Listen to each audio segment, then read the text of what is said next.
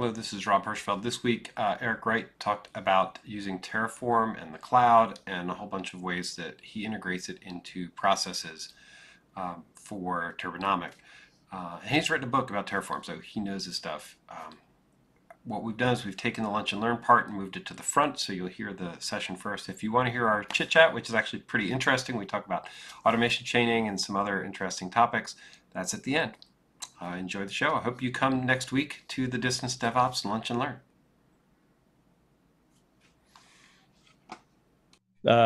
With no further ado, Eric, please introduce yourself and let's roll.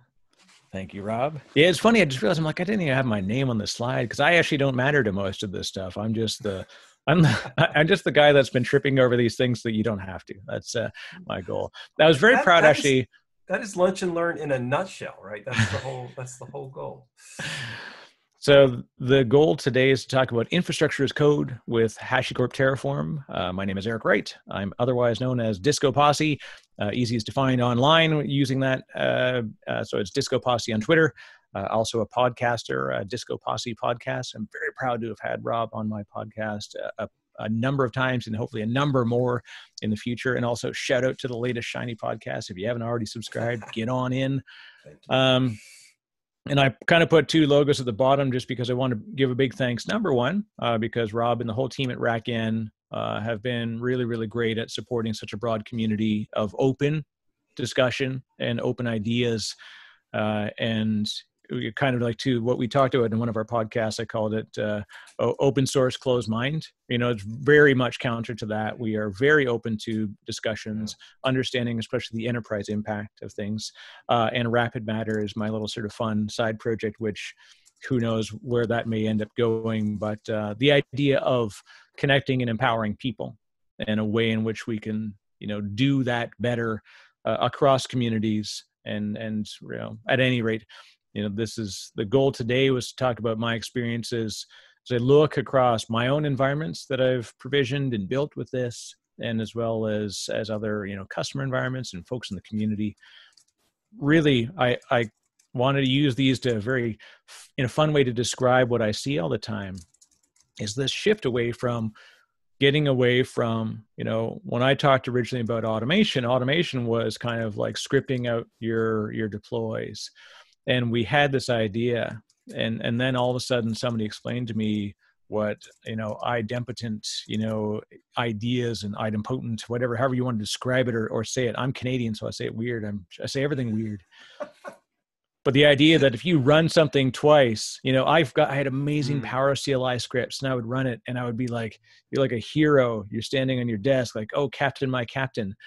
And then you'd say, oh, something went weird, run it again. Like, no. Oh, Jesus, whatever you do, don't run it twice. Because like, who knows what's going to happen, right? So there's no understanding of state and awareness of state in order to do this. And this is the kind of the move towards infrastructure as code is really codifying that infrastructure for the purposes of automation and then documentation. And I'd say automation is the first thing. The documentation is the bonus. Because this isn't really how you document your infrastructure. It's how you codify it, And also the other thing, I would go to all these different companies and they would say like, hey, I automate everything. Like, yeah, that's great. That's cute. Let me see how you automate everything. Let me show you how do you launch your scripts manually, and you'd have this like network operations center that would run stuff like in response to things. So it wasn't really automating everything. And I knew this and I had to take advantage of the fact that there was a new, laughing Jordan meme because it goes well with the original Jordan meme about people that have tried to automate everything and realizing kind of like what Rob was talking about. And we get into in the discussion of automation chaining and really where these sort of handoffs in between things and focusing on what you can do particularly well with one platform to service one function as part of a greater, sort of flow of infrastructure automation.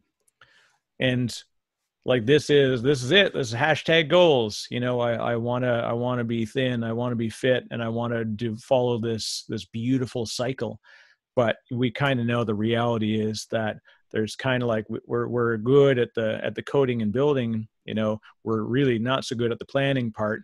Testing, yeah, well, yeah, but you think about in the true sense of software development, why couldn't we do this in infrastructure management?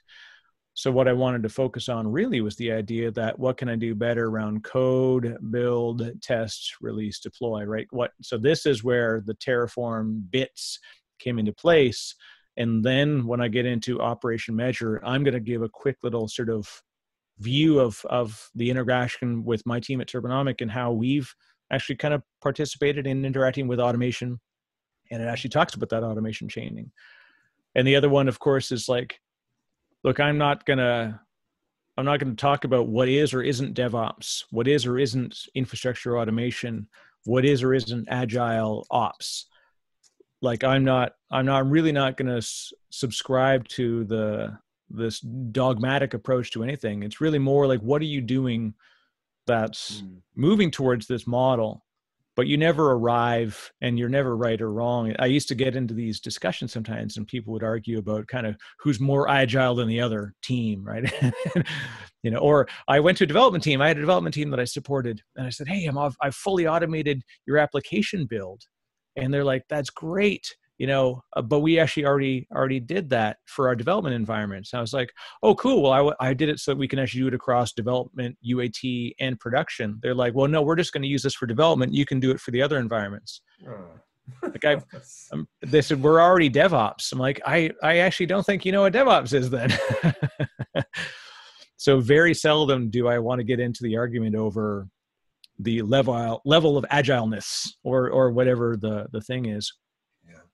So Terraform is really slick for me because it allowed me to kind of solve a very specific set of problems that I always run into, which is quickly standing up environments that are across different clouds or on-prem. So I'm using VMware a lot.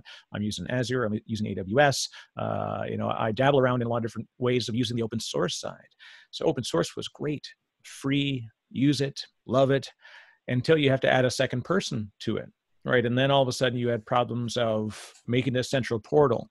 And so they need to have TerraGrunt and all these other sort of plugins you could do. So what I did was I waited, and I kind of like waited until I could get Terraform Enterprise, which is actually like, I say it's a nominal cost. Look, I don't work for HashiCorp, but I do endorse that they have a platform that you can probably get value from, and you should investigate whether the enterprise option is the way to go. I won't talk about pricing, but it's nominal compared to, some other products that you may buy.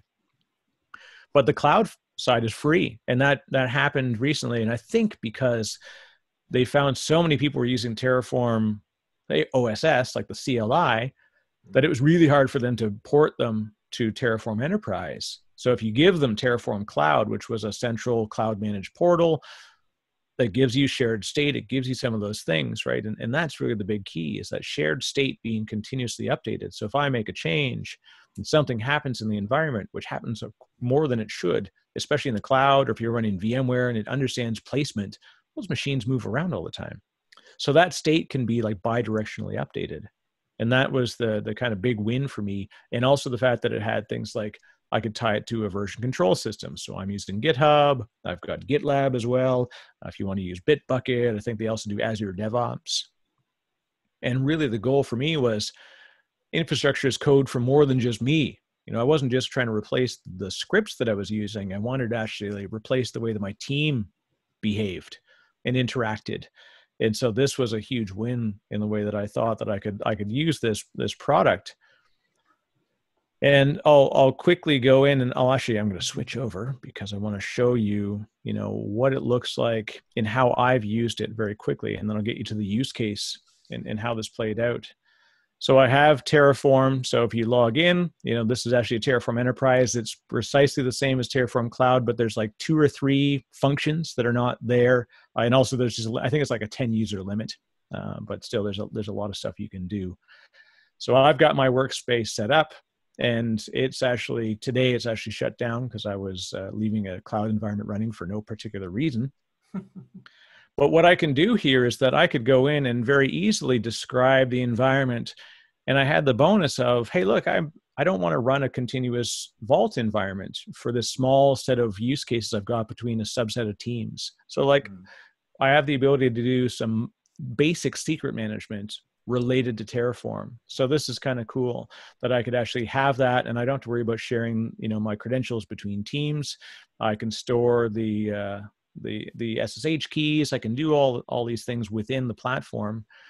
And then what was really neat was, so this is a basic configuration. I could actually point you to the code, but it's fairly, easy to imagine what it is. It's deploying a couple of machines. I can actually set it up so it deploys. This was like building a VPC, sets up a certificate, sets up a machine, puts a DNS, puts a load balancer in front of it, and fully deploys this Turbonomic instance. And then from there, what it would do was I had this ability where I've set this variable called Turbonomic instance size. So in my configuration, I've actually set it to use the environment variable to pull the sizing of the instance. And so in my Turbonomic instance, when I detect that I need to scale up or scale down or make changes to the environment, I have Turbonomic talk to this API and update this configuration. And then I've got it, because it's backed by a version control system, I then have Turbo make a quick little update. It's basically like a little trigger file in my version control, and that forces the plan and apply. And so I have it set to automatically apply. So the cool thing is then I literally have this beautiful automation chaining where I've got deploy with Terraform. It operates. If I need to scale as I need, then you let Turbo do its automation, which is operational optimization, cost optimization, et cetera.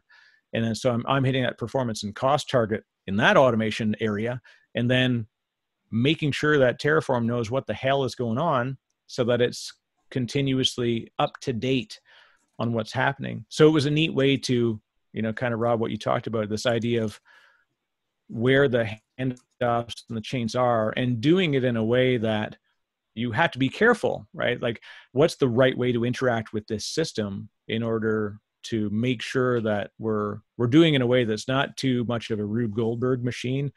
And sadly, it's very easy to get into that situation. I mean, in this case, these are configuration inputs, and then does Terraform run does this run the Terraform plans for you, or do you So it's run the plans? You can either run them, or I actually, because of the way that if there are way, this is, here you go, kids. This is how you find there's actually a whole lot of Rube Goldberg behind every good automation. Yeah. In order to get it to do a plan and apply, I need to set create and this is how I'm not a developer, so you'll very quickly find out how horrifying it is that I'm actually running infrastructure at scale.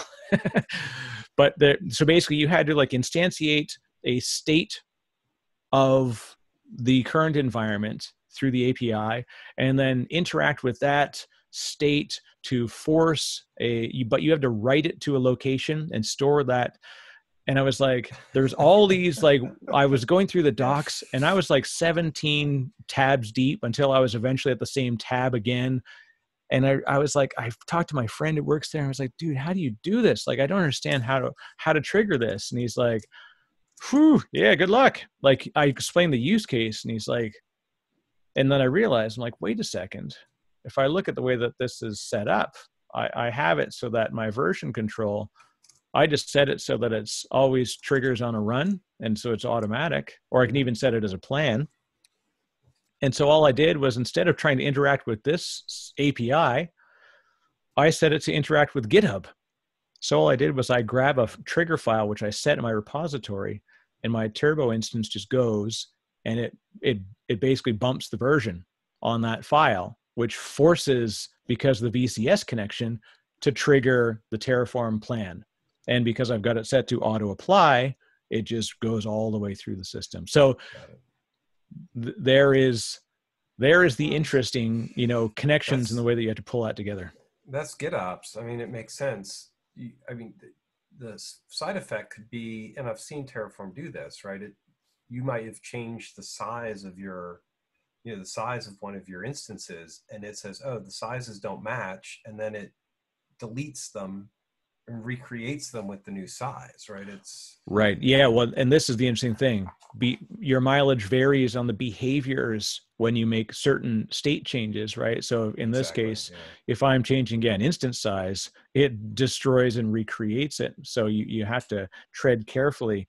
And it was funny that if I look at like kind of this was the flow that we've bumped into, and what kind of this is kind of the enterprise flow, and we talk about how we tied things in together. We've got teams that have got like application, frameworks that are then being monitored by different, sets of APM tools, whether it's open source or proprietary and enterprise tools. So we're getting all that instrumentation about performance. And then you had this neat extra layer where they have on the bottom, all their DevOps teams are moving stuff, whether it's, CI/CD builds, they're doing automated builds, automated deploys, and then they're looking for, well, where do I place for like performance, capacity, cost, et cetera. So we actually had the ability now to take that and actually interact with that, again, sort of using those loosely coupled interaction points where in Terraform, I'm updating environment and configuration variables. In Kubernetes, I can actually update YAML. In build automation, I can update configuration in the pipeline so that we can start to see those different bidirectional points. And it's a neat way that you can interact with those systems. But the value for me with Terraform and every environment I've helped out with is always that, you want to change the way you operate. When you start to have to codify your builds, you really change the way you think about stuff, and then you start to hate the way you did it before, which is so beautiful. And Rob, like you kind of know that pain point that like ops teams have a disturbingly high pain tolerance, and it kind of goes across three different things. Number one, right, like it's like how to make sure that the team, how does the team work? And if I'm going to build collaborative platforms, does the team actually collaborate? So making sure that they can now, work in shared projects and do things like that. And I look at where those interaction points are. And for folks that know about Conway's Law, right, we build systems that will emulate the communication patterns of an organization. So if you want a microservices approach, you better have micro teams, right?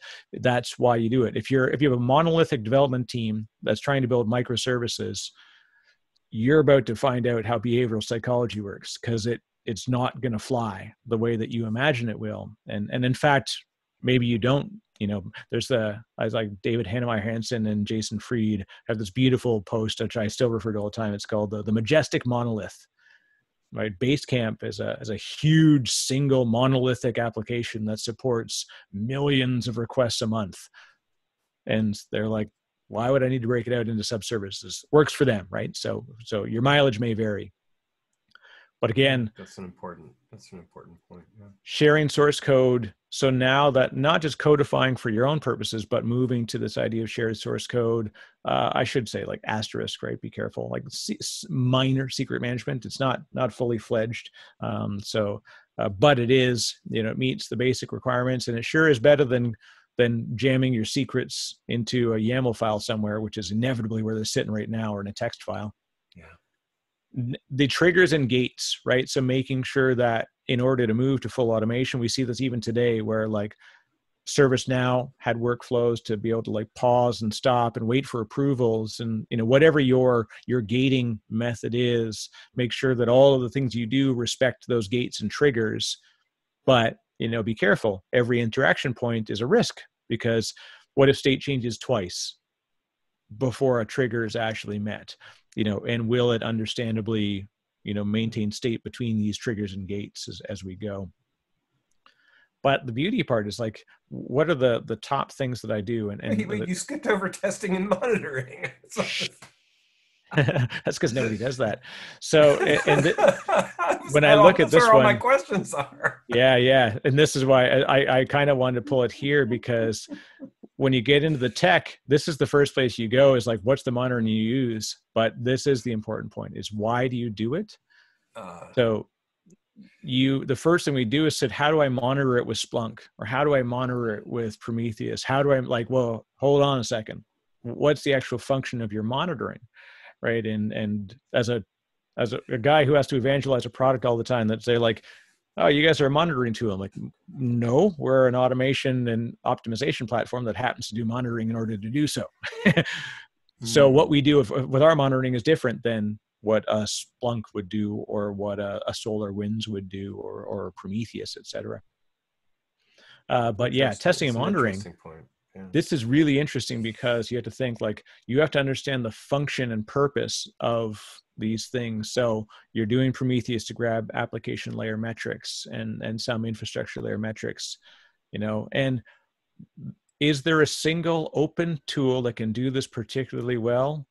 Oh God, I wish there was. And there actually was. And I'm going to pour one out for Snap, right? Intel Snap had such a fantastic way to do this, except that we realized that it was painful to bring in cross-community collaboration and agreement on, it was like an RFC for monitoring, and all it was, then you realize why network standards are also still called RFCs.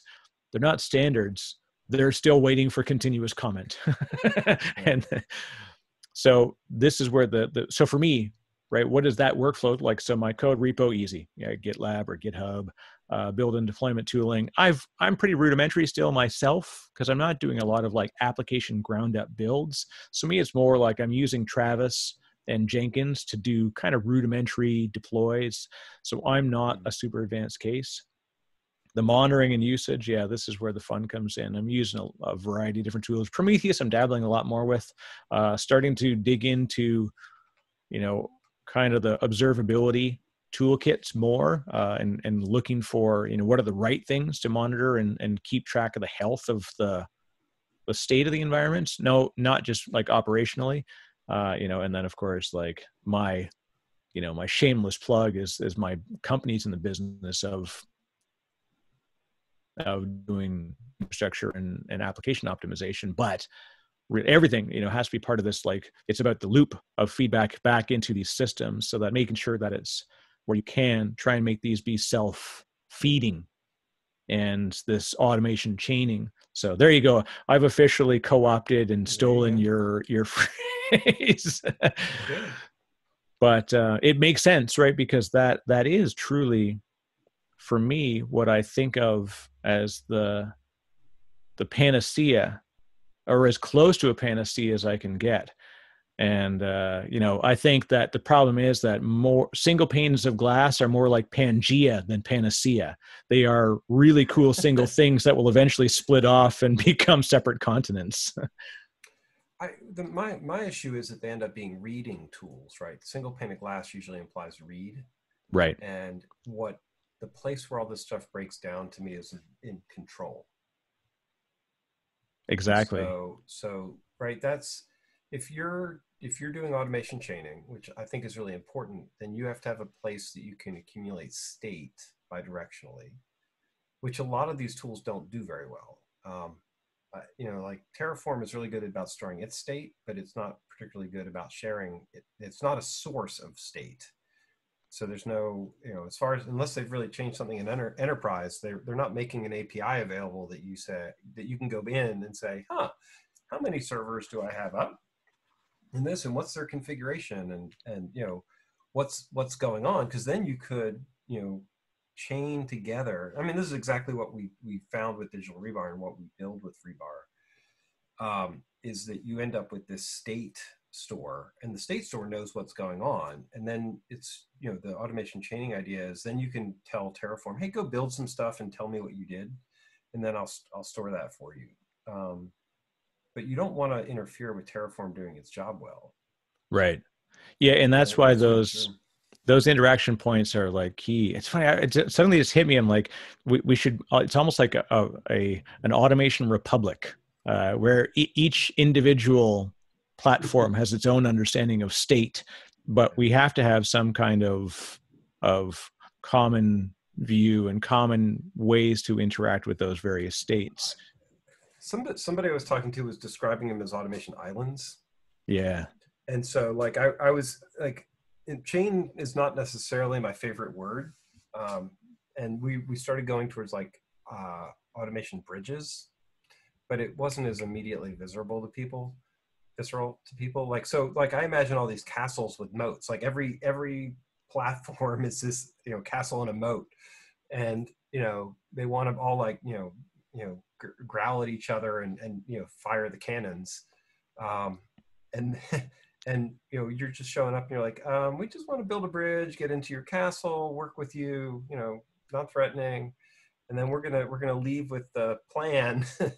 Yeah. With some stuff, and then we're gonna help you trade. It's like merchants, automation merchant.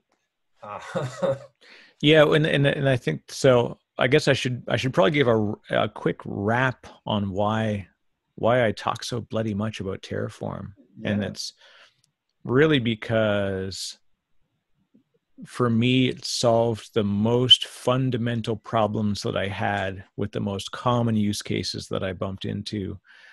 And I think of the way that I want to eliminate my fault, right? And we use this phrase in this product I'm talking about today. It's called mean time to not my problem, right? Like make it not my issue. I love it. So if I can eliminate, and I used to do this, it was super selfish, right? When I was running data center ops, I'm like, I want people to think that I do a lot more than I do.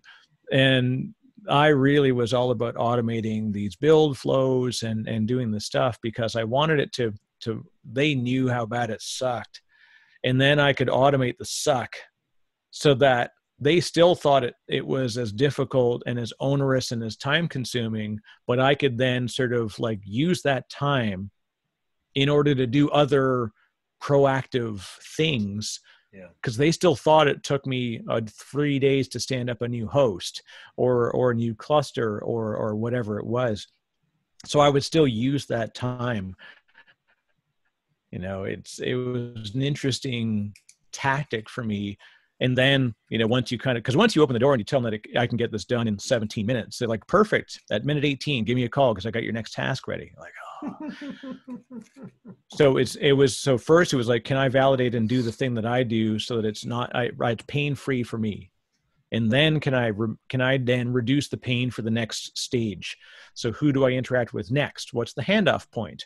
And then going through. So for me, being an ops architect, like standing up new infrastructure quickly, I was always iterating on builds. So it was like, how do I very rapidly stand up a brand new VPC, stand up a bunch of machines? So we build classroom environments for Turbonomic. That's how we do our classroom training. We stand it up in the cloud.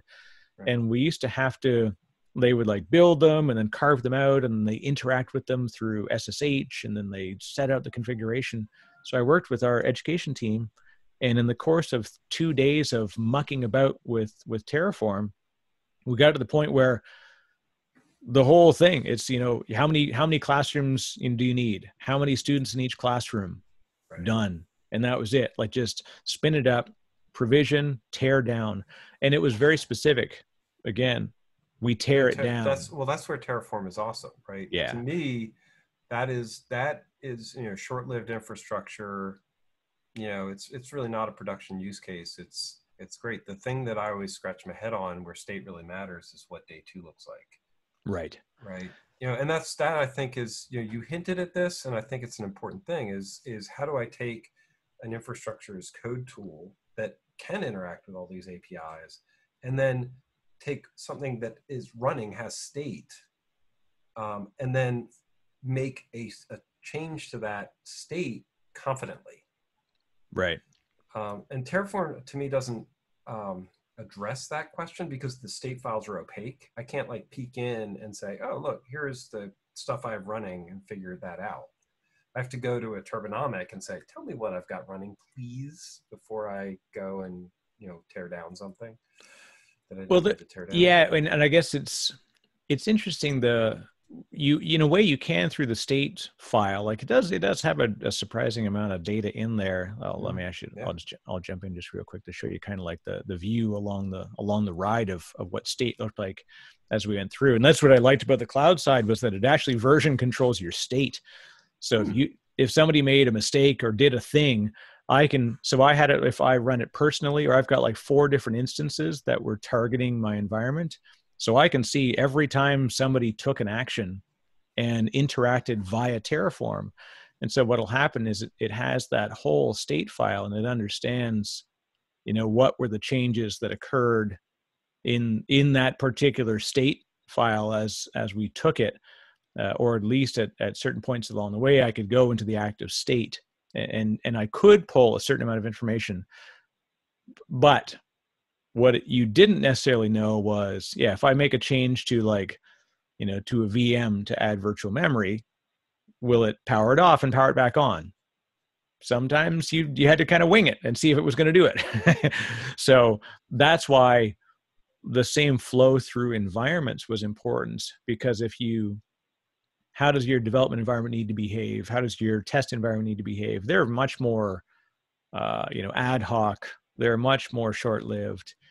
But then, like you said, production, I did have to do this. And we've got situations where we've got Terraform, you can muck around with it. You can get inside the bits to kind of like block it from managing certain pieces of state so that it won't trigger redeploys and stuff like that. And I'm always careful with stuff like that. I'm the greatest word in the English language to me is default. Like what just works, and can I map my processes to leverage the value of the default? And so one customer that I was working with, and they're just like, we had to do some kind of neat back end heavy lifting to make sure that Terraform's not monitoring memory, because if we changed the memory in Turbo, it would look different in the state, and then when it runs, it destroys the instance and redeploys it. So they basically went in and told it to stop tracking states. So you can actually go in and muck around, and it's probably not even that difficult. But for me, again, 2 problems, right? Fundamentally lazy, not a programmer. So I don't want to be really good at breaking open the skull of this thing and figuring out how it works. I kind of work backwards and say, how do I know how it works? And does my process align with that? And if it doesn't, then maybe is it the right tool? So it is an interesting thing of, mileage variance based on use case and operator style. That's really cool though. But it is handy. And so that was the cool thing is somebody says like, hey, what happened at a particular time? And I was able to go in and like, oh, look at that, right? If I size it up, then, when does it size up, size down? And people can see whether it was a developer that made a change. Because every time I would do a trigger to the GitHub, it would go and trigger the deploy. So it was easy to spot when I do things on the fly. And it was kind of neat. It was funny because I would do the change in this demo environment as I was showing people this. And by the time you like get from one screen to the other, it would be like running a plan and apply. It's like sometimes you got to move really fast in between stages because you would see these changes occurring. And so, but that's what I taught myself and what I teach people too is like, where can you let that occur? Like that's the goal, is what can I do that I know that I can confidently automate? And that's the confidence in automation, is the trust in the outcome, which is really the goal, right? Velocity is a side effect. Velocity with consistency of outcome is what I really care about. Happening fast, if dumb things happen faster, that's not good automation. And that's effectively what a lot of automated tools are doing. So it's, anyways, I got a whole diatribe about consistency of outcome and automating bad practices. But, so that's my framing of why Terraform's neat to me is the specific set of use cases that I could hammer out really quickly, that I solved quickly. And then, like I said, doing application builds, I use Terraform, and then I do a handoff to Ansible. And then I carefully, look for what's the continuous state now that I have two tools operating that platform, so you do have to be careful about some of those things. Yeah, no, that's a interesting challenge from that. It got bad one time where I was at an event and someone's like, "How long have you been working for HashiCorp?" I'm like, "God damn it, I don't." You wrote a friggin' book. I know exactly. But the cool thing was, because I wanted to like solve, and this is like the neat thing is, I was at the AWS summit talking about Terraform for cloud. And it was kind of funny to be there and have like literally a standing room only group. They did dev talks, which was so cool. It was the first time they opened up to the community, to have community speakers at an AWS event, which was very difficult to have them do, in the past. They are very sort of like, they want to have a very curated kind of message and experience, and rightly so. Yeah. And so this was cool to be a part of the first event that did it. And what the people that were there loved was that when you talk about the value of this thing, it made them look and say, okay, cool. So like, you're not replacing CloudFormation in every use case. You're not replacing, all these other services.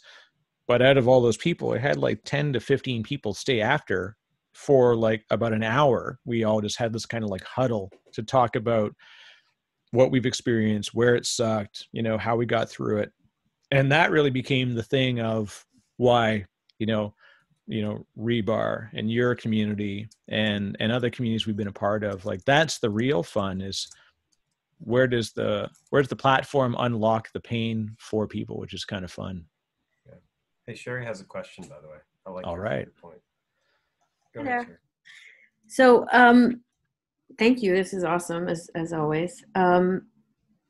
If we go 2 or 3 steps down the chain, and we know that my passion is security and automation of those kinds of things. And if I'm an auditor coming in to take a look, to be able to tie this back to your SOC or your ISO or anything else that you've got happening, where are the things that could trip us up? Yeah, it's an interesting question. And so I will tread carefully, as I am not an employee of HashiCorp, only a friend of. If I think about so going back to my ops days, getting audited a disturbing amount of times, which is right, proud provider of Yes, it is. carefully audited at least once a year. Yeah. So, I mean, I ran financial services and insurance environments. So I knew about all sorts of exciting regulations that I had to meet, especially in Canadian, both provincial and federal. So what you'd have to do, Sherry, is like kind of go back and, could I pick any point at any time? And if I think, let me just quickly, I'll jump back in and talk about my understanding of common places that I'd have to go. Number one, what's the state of the environment at any point in time? Because they always go to a snapshot. They'll say, like, on the 17th of September, exactly, who could have interacted with it at that point in time. And sort of within here, then you're going to be able to see like what's there, who has access to the environment in general. It does not, to my knowledge, keep access controls at points in time, at least like not easily in this view. There may be other auditable things that are inside there. So I don't want to speak ill or good of the capabilities there, but at least as far as like state of the environment at a point in time, you can show that which items, which secrets are maintained within this platform, making sure that they aren't exposed. If you try and go in and change that, there is no way to modify these. You just delete them, so that's it. You can't go back in and get it. You can only add a new version of it or delete it. You can never go back and get that secret. So that's a good portion of it. And then, of course, inside itself, there's going to be the level of sort of team access that you've got. So there are other controls that are there. And so, again, consult your HashiCorp team, to talk about the broader level. But at the infrastructure level, what I would get asked all the time is like, what was the state of the environment at that point in time? And I can go back, a fairly decent amount and be able to say that, all right, in that time frame 7 months ago, this was what the environment looked like. This was who ran it. This is what it looked like at the end. It shows you the logs. So it does have a good amount of easy out of the box capabilities to sort of tie in. And then of course you may have to look at, other logs that are on the AWS side or the vCenter side, whatever it's going to be. So there are some features that are kind of fairly well baked in that are easy to find for me. But again, I'm sure the HashiCorp team is probably much more in the regulatory realm that they could talk about. Awesome. That's very cool. Actually, the editor delete is going to be an auditor's dream. Yeah. There's literally no reversible encryption to this. It's once you hit secret and you said apply, that's it. Good luck and may your God go with you. You are on your own. So the cool thing is the moment you change that key around, then that's it. Like, because up to this point, I'd have to, hand out AWS keys to individual people, and they would have to plug it into their own local configuration environment. And who knows how they were protecting it in the local. So this now means that I've got a collaborative platform. Then I can go onto my GitHub side and I can store a lot of secrets natively in GitHub, like the deployment keys and stuff like that as well, and certain variables in there. So very, very cool that you can do much more in these collaborative platforms. And yeah, like you said, Sherry, be auditable, at a point in time. I had like the funniest audit ever. I had somebody who's like, I ran all the directory infrastructure. So I had Active Directory and Novell directories and all sorts of crazy stuff. And so they came to me and they said, hey, on this date, I need you to, they just like, thumb in the air, like just grab one. Who does who was able to access this resource at this time? And we looked and there was somebody in there who was an employee who had been removed, but they had come back for like a month for a quick contract. And so we had a deletion notice from them for like 6 months ago. And then all of a sudden it showed them having full administrative access to this resource. And I was just like, oh, dear goodness. So we had to go through all this rigmarole to prove when they were turned back on and all this crazy stuff because they had gone and taken the snapshot. And of all things they pick. Wow. Of course. Well, yeah, and that's let's pick it up. So anyway. Yeah, that's always going to be the case, right? That's the one that you don't want is the one they're going to pick. All right, I'm sorry to do it, but the curtain is closing on us for this Lunch and Learn. Always an amazing discussion. Eric, thank you. Yeah, and anybody who wants to reach out, of course, you know how to get a hold of us.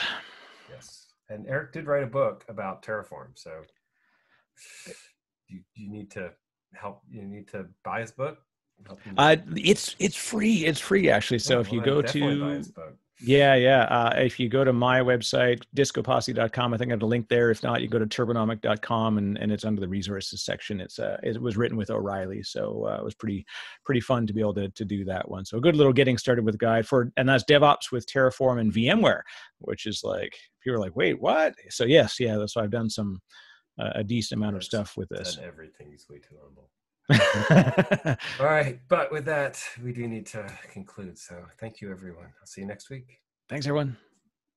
Yeah, when you're looking at, Eric and I were just talking about team building and hiring teams and managing and stuff like that. What I found is that the language that our team uses doesn't necessarily translate into what the people we're hiring are used to. So like I'll hire somebody and they're rock stars and they're great people and I know they're bringing skills we need to the team, and then have to figure out what language they want to talk in to figure out how to help them onboard well. Right. Instead of asking them to be like, oh yeah, just figure out how to, work in this team that's been together for years. It's like, oh, you need us to have more process here. We should have more process here. Let's add more process. That's, or not expect you to spin 20 plates at the same time, like some of us do.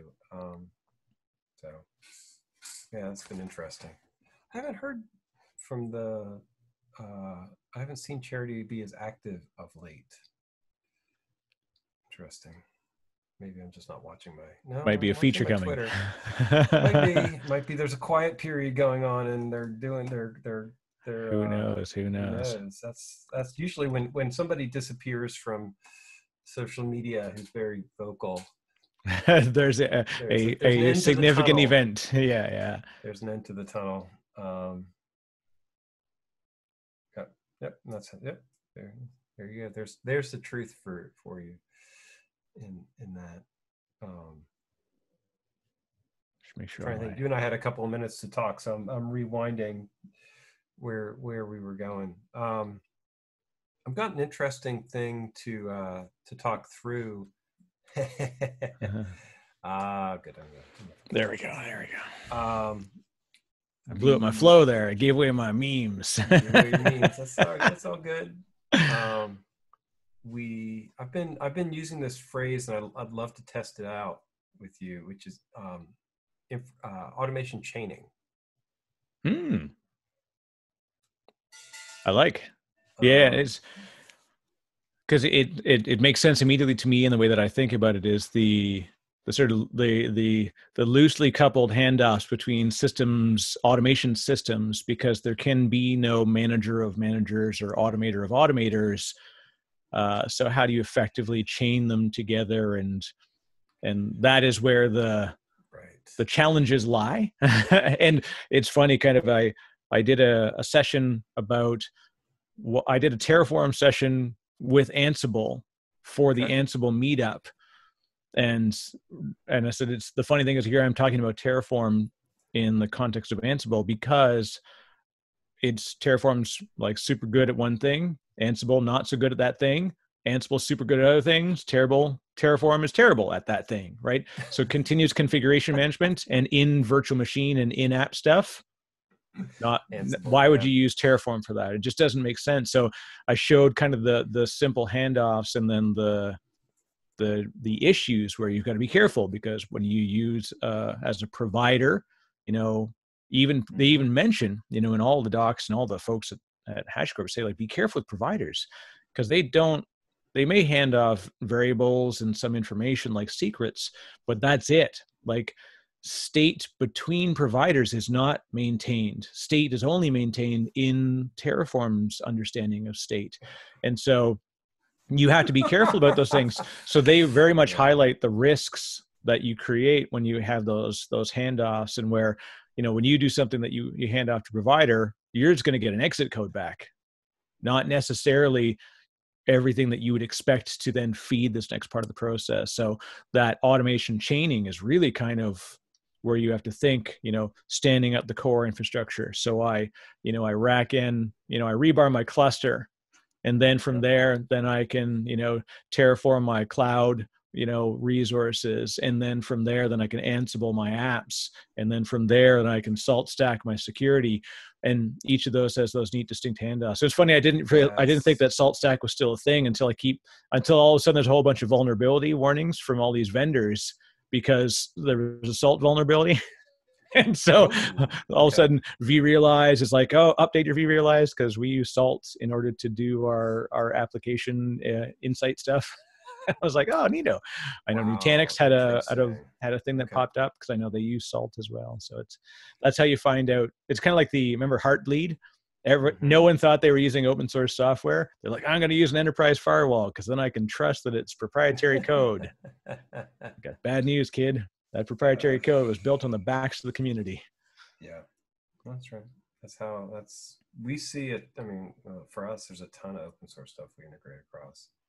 But that's, for us, you're describing the tools. I have an interesting story. And then for y'all listening, we'll start at 15 after. We'll start the presentation. This is the preamble. And yeah, because what we're finding is that automation chaining isn't just Terraform and Ansible and stuff like that. It's like, oh, I need to get an IP address. I need to, get a certificate. I need to register a name. I need to, check in with this, I need to talk to the storage service to, get a iSCSI LUN or something like that before I complete the VMware configuration or whatever sequence of stuff that you need to get done. The stuff you didn't realize was dependent and order bound, which is, God bless all those folks that have lived that pain with Puppet, right? Puppet was fantastic for doing a lot of you could just deploy your whole cluster. But the beauty part is it's different every time because you didn't know the order in which Puppet would execute. So it was... That was the non-deterministic. That was one thing that we had to stomp on really. We really have order matters a lot. And then the one that Chef would get tripped up on is that Ansible doesn't do it any better, is it sometimes cross-machine dependencies require blocking. Right. All right. I remember somebody had this basically Redis database called Dozer, like Redis, that they were using that as a lock to lock. So basically you're running a Chef run or an Ansible run, and then behind the scenes you have a lock across all these, and you don't know that it's locked. It's just built into the thing, and you're like, oh Lord, help me! You've got invisible locks built into your operations code. That's thumbs up, gonna work great. So it's like layers of this stuff. Good. I'm glad that phrase then works for you. Some people are like, I hate it, and there's a lot of people who are like, okay, I get it, and then they don't want managers of managers, right? Or single pane of glass gets violent reactions from people. Yeah, I agree with that, but yeah, I definitely use the single source of truth. So there's a new platform launch that I'm in the throes of right now, cool. and part of it is that someone said it's kind of like one place to look at things, and that's be very careful about how you describe that. So if you say single pane of glass on any materials or any discussions, I will personally come and slap your ears. I'm like, there's no one says single pane of glass on my product. It's sad to me that term has gotten such maligned, so maligned. But because it's a reasonable objective, right? You want to see what's going on everywhere. Yeah. Well, and I think I always use it as I switch and I say it's the authoritative source for the context of your current view. Really, and that's really what it's like. So in the same way that kind of instead of it being like a bee's vision with 5,000, perfect, views so you can see the whole world in one spot. I think of it more like a walleye lens where you have an intense visibility and magnification on the center of what you're looking at. And then the edges bleed out a bit. And so as you move, and really that idea that it's a very focused view. Yeah. However, how do you, because there's always going to be interaction with other things, but yeah, it's funny how the pedantic anger that comes from things you're talking to the guy that owns itsonpremises.com because I'm so pissed off with people saying on premise all the time. So I still own the domain. I share your anger. And it's amazing how the level of people and companies that don't get it. Yeah. I want to shout at them. My favorite example of that when someone said, just on that. Someone said to me, they said I said, well, it's on premises. You have to be careful. And they said, well, it's kind of pedantic, really to get hung on that. I said, oh, you're right, Pete. My name's Joe. Well, you're kind of being pedantic, aren't you? It does matter. It's actual words now. Yeah. But it's very interesting how it's those things. So yeah, like single pane of glass. What I tell you is I can give you a single pane of glass for what matters to you in the context of this view. What I won't sell you is a single pane of glass. I'm not going to unsell the other things that you have to go to every day, and it's that's where people get really mad, right? Yeah. If you were to, right, and that's why I do like the automation chaining thing, because what you're like, look, you're not undoing the value proposition of Terraform or Ansible or something like that. What you're doing is you're saying that's a silo, and it doesn't help me to work in the silo. Now you might get to a point where you can you can turn off one of those things maybe, because they've got a legacy component to it, and you can say, you know what, I really don't need Terraform or Ansible to do this configuration step. It's a lot of overhead for that, just that one piece of that chain. Right. Yeah, and like you said, the thing that the next stage that people went for a while was this like manager of managers. And it's really interesting because you'll see like, some of the folks that are dabbling in that space.